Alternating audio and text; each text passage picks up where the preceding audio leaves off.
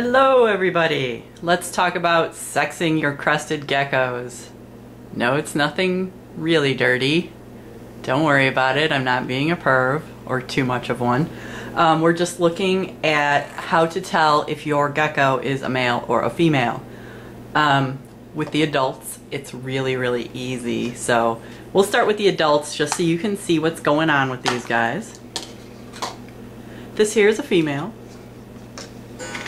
She's a nice chubby female. She actually just laid eggs for me. So I'm 100%, maybe 99% positive that this is a female.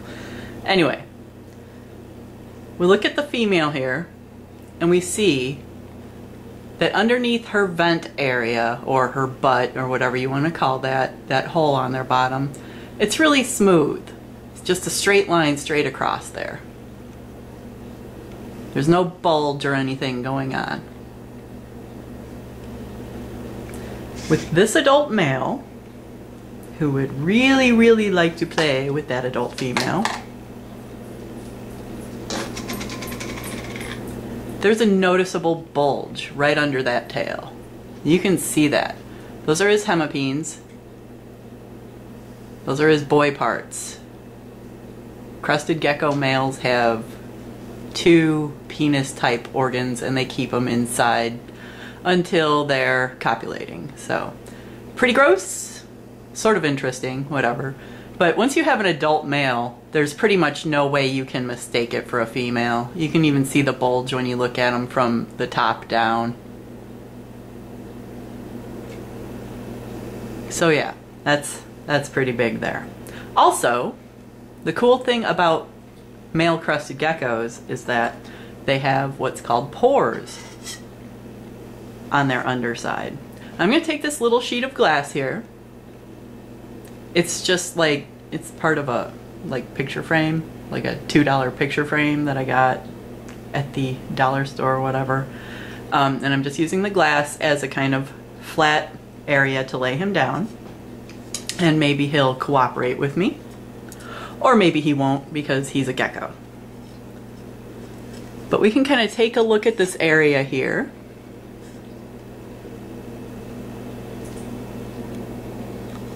And right along here is where we would be seeing the pores.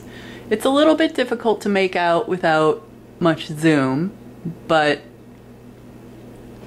I will use captions or whatever it's called to point them out. Now, if you want to see these a little bit closer, all you have to do is buy yourself one of these jeweler's loops. This is a 10 times jeweler's loop, and I really like this kind because it fits right in your eye socket. You can just stick it right in there, and then you have a free hand, an extra free hand to hold the gecko, move them around if you want. But it just provides some magnification, and it allows you to see what the pores look like. Now, my camera is not going to work well with this pore, or with this sexing loop. So what I'm going to do is take a couple pictures and let you see what the pore area looks like when it's zoomed in with a camera. And it's pretty much what you would see with the loop.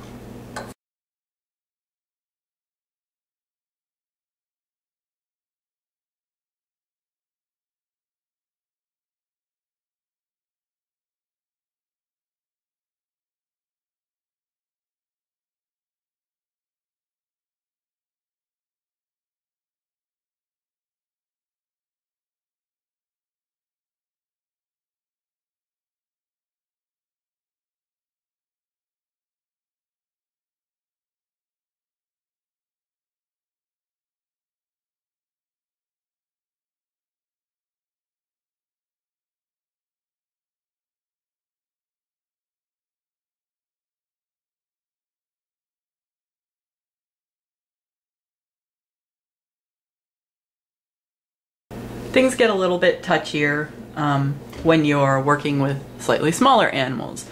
These are 2 juvenile crested geckos. One's a male, one's a female, and they're both tailless. Don't worry about them not having any tails. Every time I take a video of a gecko with no tail, people freak. It's alright. They lose their tails sometimes. Both of these came to me without tails. It happens. Crested geckos, it's part of owning them. Get over it. It happens. They don't grow back with this species. We're going to take a look at the female. Whoop. She goes rolling. Once again, it's very flat underneath. There's nothing special going on there. No lumps, no bumps. And this is about the size where they do start dropping the little bulge area.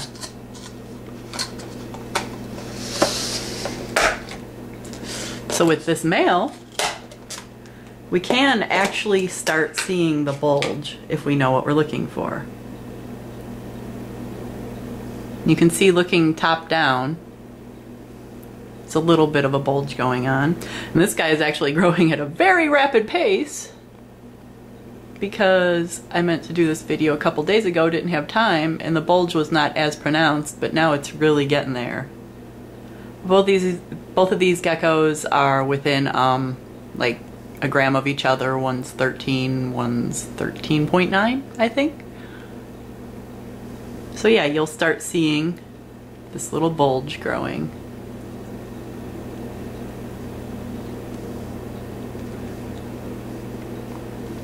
And once again, at this size, pores are very easy to spot on a male. So I'll take a couple more pictures for you so you can see what they look like compared to the female.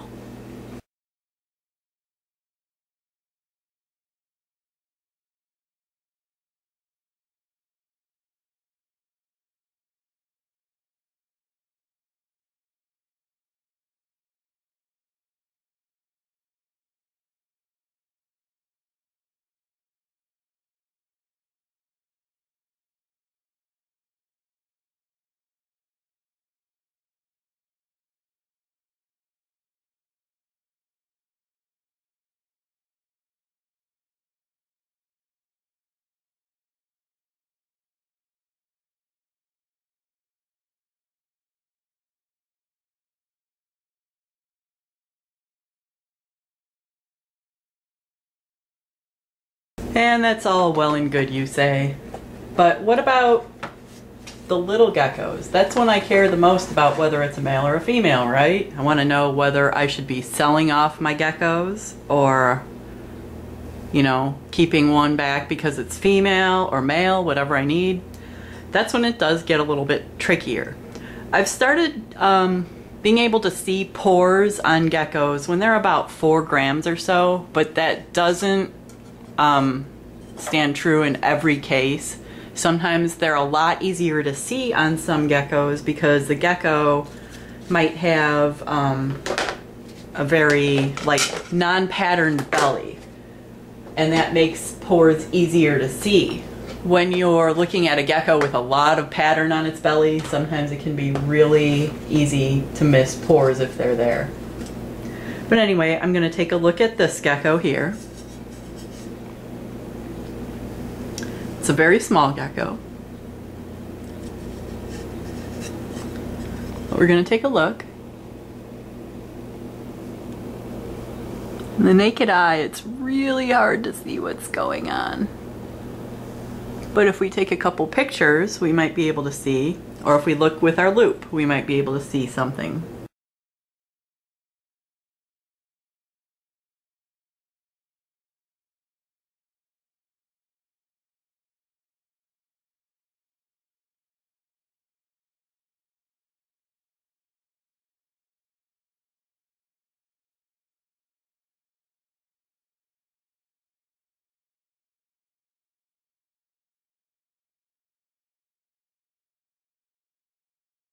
And sure enough, that gecko does look like it's developing pores. So I would list that one as a probable male if I were going to sell it.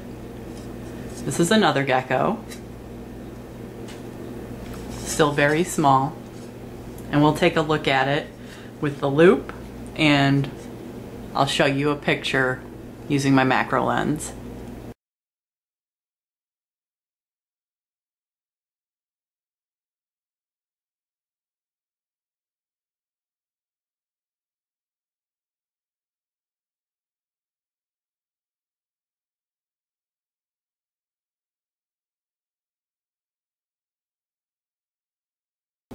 So with this gecko, it appears that it doesn't have pores that are visible at this point.